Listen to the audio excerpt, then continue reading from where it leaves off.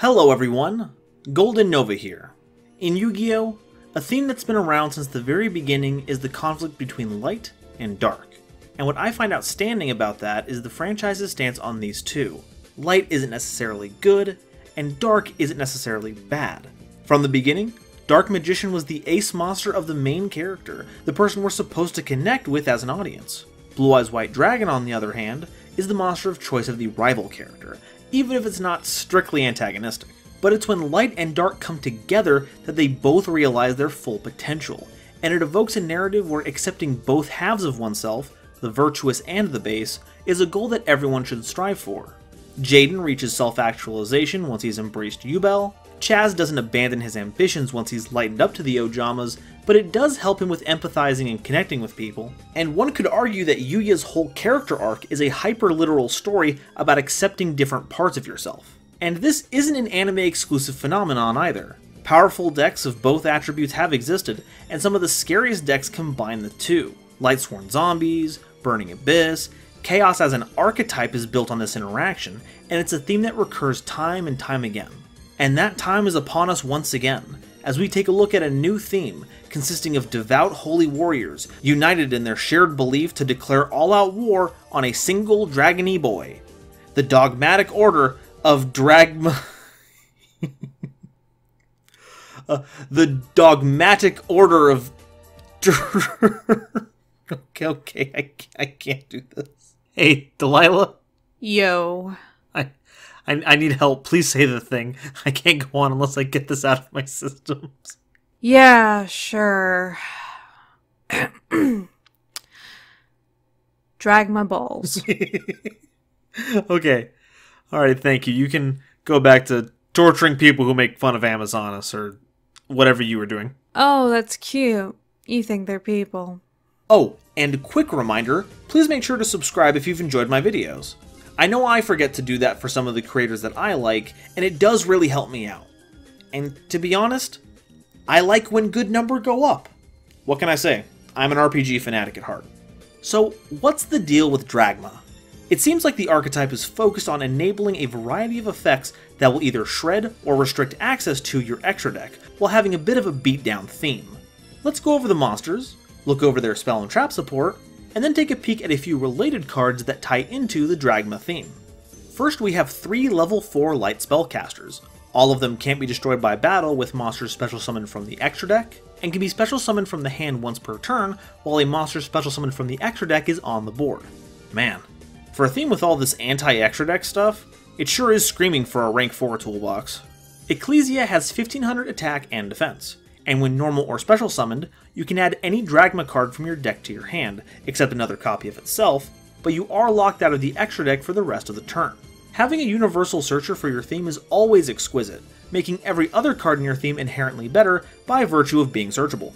Theo has 1800 attack and 1500 defense, and they can target a monster special summoned from the extra deck, allowing Theo to gain 600 attack until the end of the turn, and if successful, the target loses 600 attack during that time as well.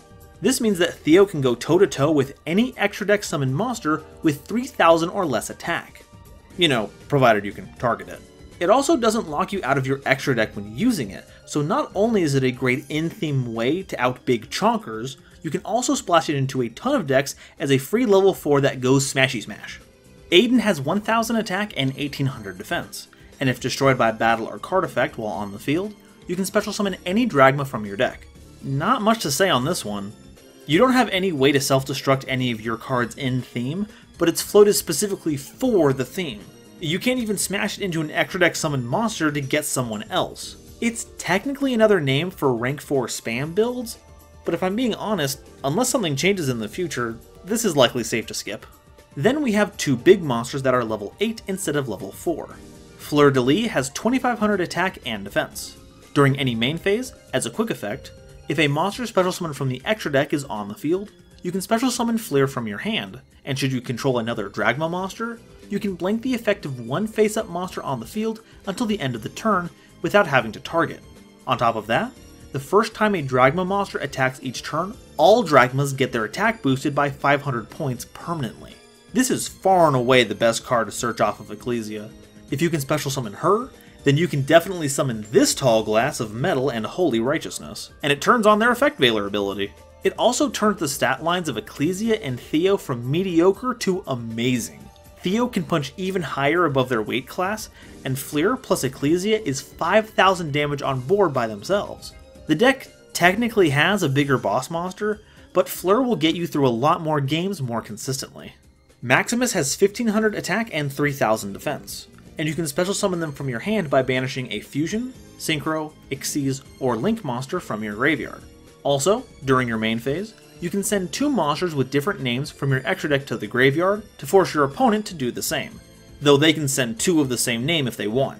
However, activating this effect will lock you out of your extra deck for the rest of the turn as well. This is probably the most interesting effect out of the entire archetype. Previously, effects that have allowed you to dump cards from your extra deck to the graveyard have been either silly expensive in terms of life points, or locked to specific archetypes. But now, you have a way to dump 2 at a time that isn't technically restricted to a specific archetype, with a drawback that can technically be built and played around. I'm excited to see where Maximus goes, both within and without their usual teammates. And now we get to the big cheese. Tetradragmaton, the Heart of Dogma. Rocking 3200 attack and defense, this level 11 light spellcaster cannot be normal summoned or set, and must first be special summoned by its own effect. You need to target 4 cards in the graveyard, any combination of 4 Synchro, Fusion, Xyz, or Link monsters in either graveyard. You can summon Tetradragmaton from your hand and then banish the targets. Also, if Tetradragmaton attacks, at the start of the damage step, if it attacks a special summoned monster, you'll Lightning Storm as many of your opponent's attack position monsters as possible, then burn them for 800 damage times the amount of Fusion, Synchro, Xyz, and Link monsters blown up by the effect. It packs a lot of firepower, but honestly, I'm still not sure if it's worth it. Battle tricks like that haven't been an effective payoff for forever, especially out of boss monsters. This may be a one-of if your play sequences need the extra power or removal to guarantee an OTK, but otherwise, it doesn't advance your game plan, and it doesn't interact effectively with your opponent. Alright, time for some support cards. Dogmatic Nation Dragma is a field spell that keeps your Dragma monsters from being targeted by the effects of monsters special summoned from the extra deck.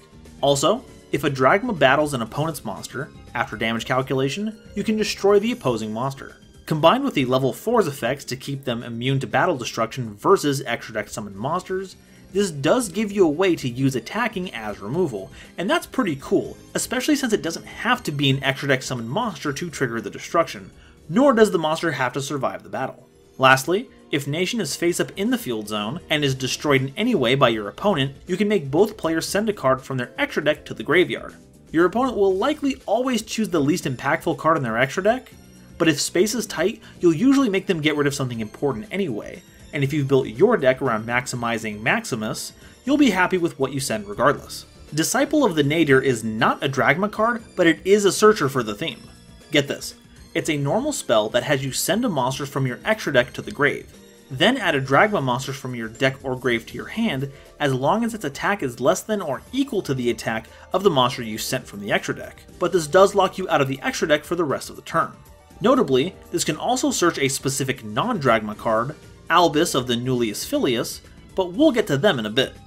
Dragma Punishment is pretty similar. It's a normal trap that has you targeting an opponent's face-up monster, then you send a monster from your extra deck with equal or higher attack to blow up your target.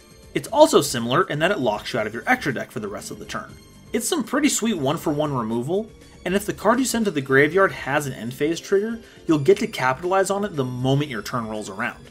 Dragma Encounter is a normal trap that will either let you special summon a Dragma monster or Albus from your hand, or take any of those cards from your graveyard and either special summon it or add it to your hand. I can see this being a pretty tricky way to bypass some of your deck's restrictive effects.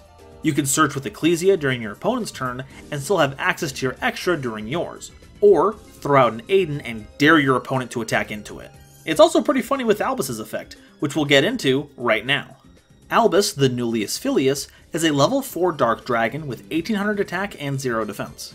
If they're normal or special summoned, you can discard a card for cost, then fusion summon 1 fusion monster from your extra deck, using exclusively that Albus and monsters your opponent controls. So yeah, it's a mini Super Poly on legs. It's even dark for Starving Venom Fusion Dragon. And the comparisons don't stop there. Because of Encounter, you can quick effect this during your opponent's turn, making it some absolutely outstanding removal. Though outside that, it's a bit restrictive. Fusion monsters that can be made with generic Dark, Dragon, or Dark Dragons have some pretty narrow pairs, so it won't give you any broader reach than the Quick Play Fusion. At least, that's what I would have said if we didn't get a fantastic fusion monster to pair with them. Bastard the Ashen Dragon. Is now a good time to reiterate that this show isn't for anyone 13 or under? Anyway, Bastard the Ashen Dragon is a level 8 Dark Dragon with 2500 attack and 2000 defense. Its fusion materials are specifically Albus and any other monster with 2500 or more attack, which means Albus is a clean out to a lot of the game's biggest threats. On top of that, it gains 100 attack for every level that the fusion materials had, meaning he'll always be fusion summoned with at least 2900 attack. Also, during the turn it's fusion summoned, it's unaffected by the activated effects of monsters special summoned from the extra deck.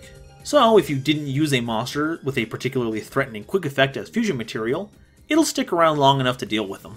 Lastly, during the end phase, if it was sent to the graveyard that turn, you can take any Dragma monster or Albus from your deck and either add it to your hand or special summon it. I really dig the play sequence this leads into. You can either summon Maximus to begin dumping cards from your extra deck, including, hey, another copy of Bastard. Yeah, I'm gonna have fun saying that as much as I want, by the way. Bastard, Bastard, Bastard. You can't demonetize me if you didn't monetize me in the first place. You can also just summon out another Albus to remove an opponent's monster by way of fusion. So now that we have all the cards laid out, what is it that we're looking to accomplish with this theme? Honestly, Tetradragmaton is not the kind of boss I'd want to build a deck around. But what the theme can do is enable sweet grave effects you'd have to work a lot harder to get otherwise. Let's go through a few cool interactions you can do. Enabling Firewall Dragon Dark Fluid is kind of a pain, but with this deck, you can pretty easily load up the grave with all the different monster types needed to accrue counters. You can even send Herald of the Arclight to get the Cyberse Ritual you need for that 4th counter. And speaking of Herald, locking out the extra deck is not something new for rituals. While Arclight won't be enabling Nadir or Punishment, you can still send it to the grave with Maximus for the free search. Combine these with Incantation, and we may be looking at the next big ritual enabling shell. But what can we send along with Herald using Maximus's effect? Psyframe Lord Omega is an outstanding choice to pair with anything, as you can shuffle both monsters sent from the extra deck back into it so you can keep repeating this effect turn after turn. Natis targets and destroys, both things that are becoming less and less desirable with removal, but it is basically free and can hit anything, so that's a huge plus. For more niche applications, Garden Rose Maiden can Monster Reborn any Dragon Synchro, enabling you to get second wins out of monsters like Crystal Wing Synchro Dragon and Naturia Barkion.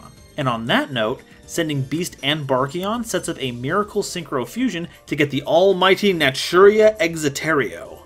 In fact, there are a lot of fusion synergies that this can enable, which is absolutely hilarious for the theme that will lock you out of fusion summoning if you try to use them. I've already seen some Shadal lists floating around that use the El Shadal grave effects to recur the fusion spells, but especially App Cologne, which can actually search those spells if you don't already have access to them. Not only can you get El Shadal Fusion to kind of bypass the extra deck lock, you can also get the soon-to-be-released Shadal Rook for some potential removal as well. Chimera Flacia can also search a wide breadth of cards, though it is on a delayed trigger. But there are a ton of different decks with their own fusions that's a lot easier to get a hold of now. Whether you want to grab the board-breaking Super Polymerization, or the Cyberload Fusion for follow-up plays, this Fanged Flora has your back. Speaking of Zane's favorite archetype, Cyber Eternity Dragon can also be generic fusion support. By banishing it from the grave, fusions can't be targeted or destroyed by your opponent's card effects for the turn, so you don't have to worry about eating infinite impermanences or nightmare unicorns. But what if you just want to go for game? Well, Lunalight Saber Dancer has you covered. You can banish it from your grave, except the turn it was sent to the grave, to boost a fusion monster's attack by 3000 until the end of the turn. And if you're locked out of your extra deck, it doesn't much matter that you'd have to wait a turn anyway. Lunalight itself doesn't have much of a problem setting this effect up, but if you're another fusion deck that wants to add a little extra oomph to your game-ending pushes, Saber Dancer should be your go-to. So yeah, there are a ton of angles you can take the deck if you're looking to abuse extra deck monster grave effects. It's not a super cohesive strategy on its own, at least with the current support, but I wouldn't be surprised to see a number of decks splashing Dragma for their unique effects, especially ritual decks. But now I want to hear what you all think. Is there an angle to these pious pummelers that I've overlooked? Personally, I plan on splashing Albus into a lot of decks as a way to weaponize my normal summon. Let me know in the comments, and if you enjoyed, please make sure to like and subscribe. Thank you all so much for watching, and I'll see you next time. Bye-bye.